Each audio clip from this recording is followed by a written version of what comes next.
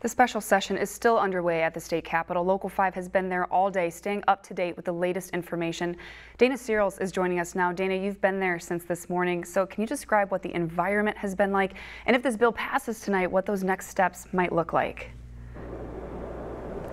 Mary, yeah, it's been a very active environment here at the state capitol all day. I got here around 7:30 this morning, and that was an hour before that they were expected to gavel in, and there were already people setting up, advocates, protests. They were setting up, and by the time I came out of the House Republicans or the House lawmakers gaveling in, I came out and it was absolutely packed. The rotunda was filled with people. Now, it was most active, like I said earlier, when those subcommittees were meeting, and when they were meeting, that was when those public hearings were being held. So people were crowded outside those doors.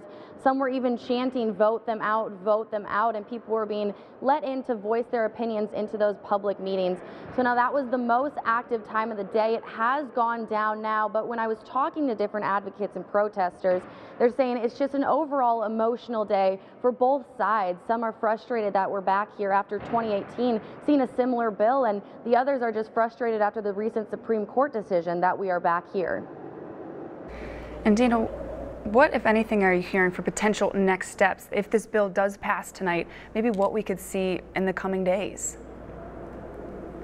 Definitely. I'm hearing from various legal experts that they do expect for appeals to be made, which would then bring this back to the courts, just like what we saw similar to a few weeks ago. So we can fully expect people to have appeals made and really uptest this bill. Nothing is confirmed, but from what I'm hearing from people, they are ready to fight this. Now, the debates are going to be going on, I'm hearing, from the House until 10 p.m. tonight, and then from the Senate, they'll be going until 11 p.m. tonight before those votes are made, and both sides have said they are going to be debating that bill up until that very last minute.